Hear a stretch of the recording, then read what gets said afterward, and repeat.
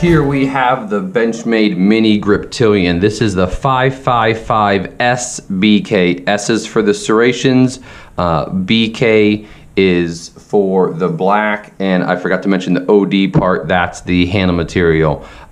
So this is a very similar knife that to what I carry. Comes with a standard black non-deep carry pocket clip. It is reversible, both right or left-handed. Like most Benchmades, it's fully ambidextrous because of the access lock. This one particularly just has to feature the hole, the black coating, and the serrations.